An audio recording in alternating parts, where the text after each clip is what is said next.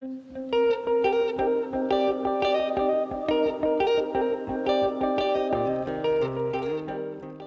rapping. That's right. We don't need no actors or actresses to be the spokesman for God's church. That's right. That's right. We're not looking to be popular. No.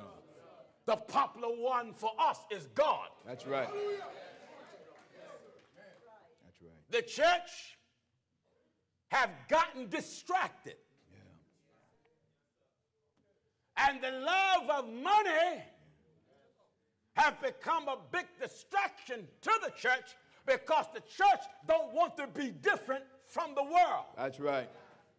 But the Bible teaches us in Leviticus 10:10, Chapter 10 and verse 10. a difference. That ye may put difference. That ye may put a difference Between holy, and unholy. And unholy. And between unclean, and between unclean and clean. And because so-called Christians are too ashamed of the Bible. That's right. And too ashamed to live holy and sanctified. Sanctified. See, when you sanctified, you are set apart for God. Sanctify them. You are sanctified, you're set apart for God. How in the world you sanctified for God when you a man dressed like a woman? Amen. Amen. Tyler Perry, Ricky Smiley.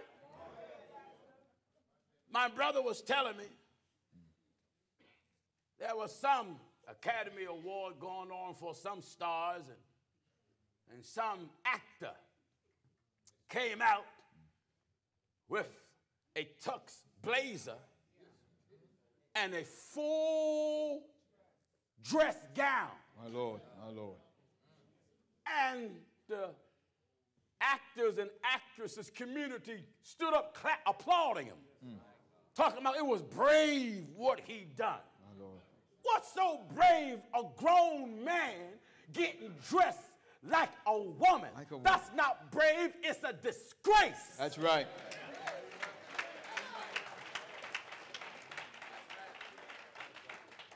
You see, Hollywood is attracted to men like Jakes. Yeah.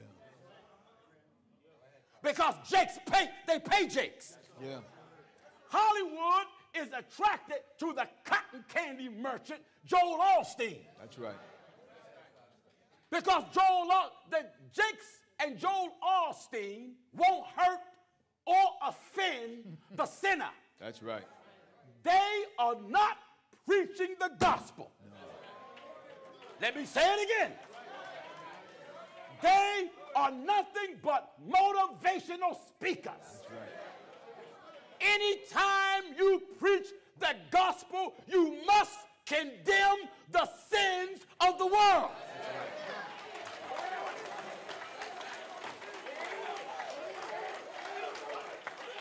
So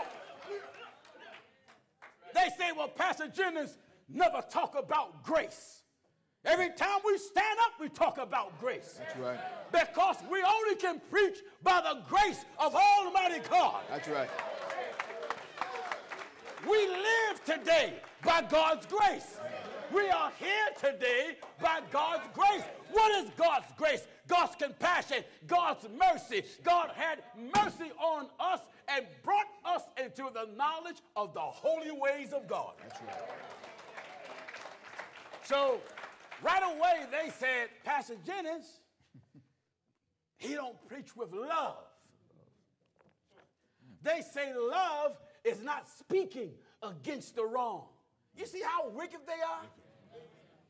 Love is, you just overlook the one. Love cover a multitude of sins. Yeah, love cover it, but do you know what it means? Yeah. Love covering a multitude of sins, meaning God will forgive the multitude of sins because God is love. That's right. But God don't forgive you for your sins so you can stay in them. No, no, no. Is that Bible? Oh, yes. In Romans chapter 6 and verse 1. Romans chapter 6 and verse 1 says, What shall we say then? what shall We say then, shall we continue in sin? shall we keep sinning? That grace. Hold it. Amen. Amen. Go ahead, brother. Go ahead. You out there always want to talk about God's love, God's grace. I believe in God's love and God's grace because that's why we're here. That's right. But that grace should not be abused. That's right. That compassion should not be taken advantage of. That's right. For there's another scripture that says God will have mercy on whom he will have mercy. That's right. Do you know the mercy of God can run out on your life? Oh, yes. God will tolerate you for a time. Even the Bible says how God speak once, yea, twice, and man perceiveth it not. That's right. In a dream. God will chase you in your dream. You didn't want to hear this while you was wide awoke. You got angry and cussed it out when you was wide awoke. So God said, I get you in your sleep. In a dream. In the book of Job, the Bible says. In Job 33 and verse 14. Says what? For God speaketh once. God. God.